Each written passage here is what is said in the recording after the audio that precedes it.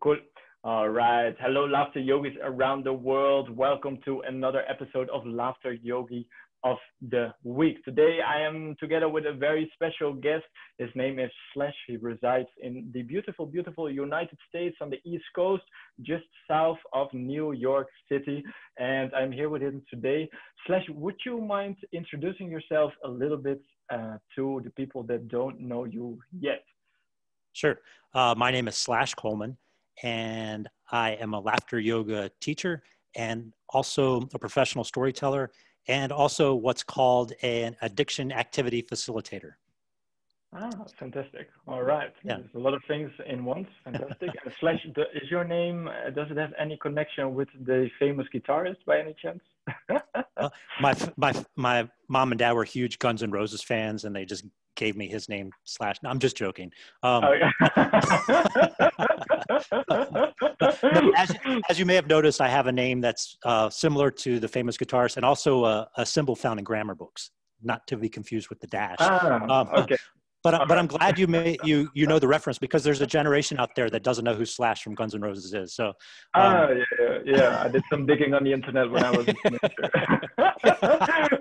Anyway, that part aside.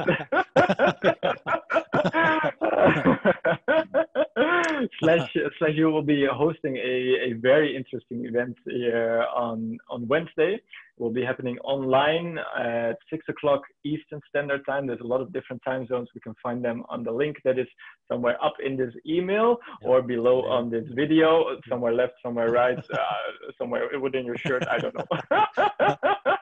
But it will be amazing. And it is named Redefining.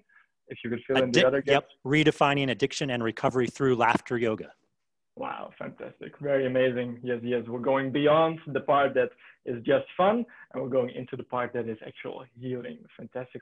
And Slash, sure. I think a lot of people will be very interested to hear the backstory a little bit about how this event came to life. How did it come to being, actually? Would you mind to enlighten us? Yeah.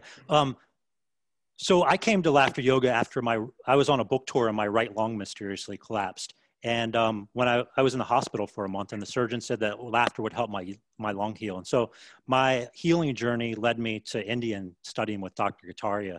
But while I was there, it was while I was doing laughter yoga meditation that I sort of had an epiphany around how this type of meditation might be the missing link between what we call traditional meditation. And we know with traditional meditation, it's amazing stuff when you sit in lotus in silence and kind of stare at the wall until you can't feel your legs. Even though it's hard to do, it changes brain function by redirecting neural pathways and changes gene expression. But for most people in the West, it's completely hard because it's based in silence. Laughter yoga meditation is a type of meditation that we do where we generate laughter as an external and internal sound source. So there's no barrier there. We don't sit in silence. We're using noise as the key component. I began to think, you know what? For people that struggle with addiction, meditation is a key component, but oftentimes they don't do it. They'll do something meditative like gardening or going for a walk or fishing or knitting. They call that, oh, I'm doing meditation, but they're doing something meditative like. That's not the type of meditation that really changes our neural pathways. And I began to think, wow, I wonder if laughter yoga meditation could be one of the key things to bridge people from being non-meditators into meditators. And so when I got back from India, I went right to a recovery and addiction center. And I was passionate about that because there are 9 people in my family that struggle with addiction. And it's not just addiction to drugs or alcohol. It's to exercise, it's to eating, it's to gaming, it's to internet. All these things have affected my family in major ways. And so in some ways, I felt like taking it into a treatment center, I might be able in some subliminal way go back and help members of my family as well. And so I laid a foundation with 3 groups that I was working with in an intensive out-treatment center, which was laughter yoga meditation, the science of applied storytelling. How do we change the story about who we are? And a lot of that is telling our new laughter story, which is like, how did you find laughter? What were you like before you found laughter? And what's it like now? And the amazing thing about it is that we, as you know, we have this network of laughter yoga clubs worldwide where people can just go and connect with others and tell their laughter story.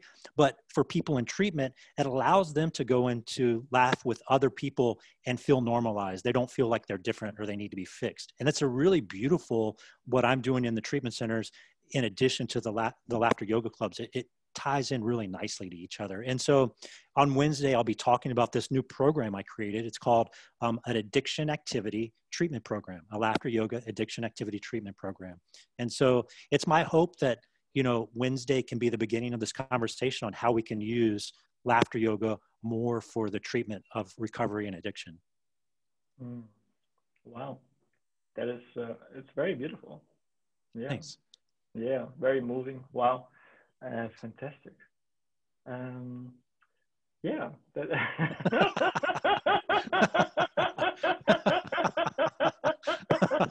Yeah.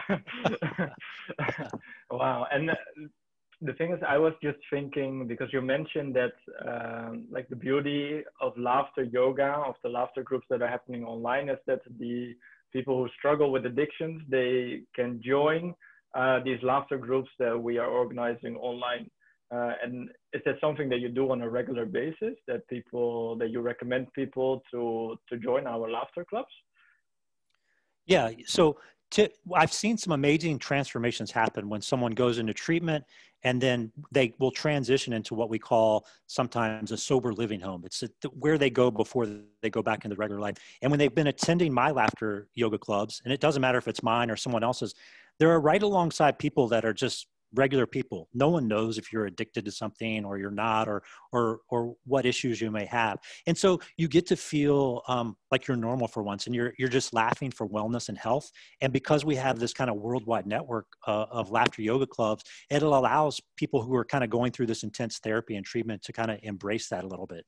And since we do it online now, it's a little bit less scary for people than actually kind of going in and doing it in person. Yeah, fantastic. Wow, very, very cool. Yes, yes. Another aspect of the beautiful laughter yoga movement that I really enjoy as well is that it's all inclusive. It doesn't really matter who you are, where you're from, what the color of your skin is, if you got 16 hairs on your head or none, or if you got a big beard or no beard, it doesn't matter. So it is absolutely beautiful. Wow. So super fantastic. I think a lot of people are really looking forward to your event. I think it was very interesting as well to hear a little bit of the background of where you come from. And yes, I would recommend everybody who is watching this to come and join us on Wednesday, 6 o'clock Eastern Standard Time, and different times around the world. Sure. You will find the different time zones in the link somewhere, left, right, up, down in your shirt to wear.